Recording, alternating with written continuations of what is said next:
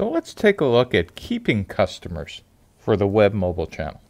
So web mobile works almost exactly like physical channels. Keeping customers, it's exactly the same idea.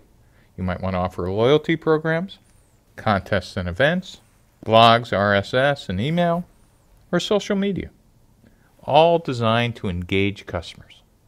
What you want to think about keeping customers is that customers are a lot more expensive to acquire over here than they are to keep. And the key thing that you want to worry about is churn, or sometimes called customer attrition. And here's why. So imagine if you were losing 5% of your customers a month. Well, in 3 years, you'd only have about 16% of them left. But imagine if you could reduce churn to 1%, so that every month only 1% of these customers left. So after 36 months, with 1% attrition, you'd have 70% of your customers left. Just think about it. With 5% attrition, your average customer sticks around for about 20 months, but with 1% attrition, they stick around for 100 months.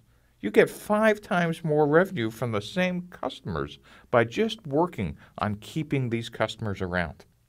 Now, by the way, in reality, financial people discount the cash flows from customers later in this life cycle, so the actual value you get is somewhat less. How much less depends on your industry and cost of capital, but we'll leave that for the accountants in a more detailed class.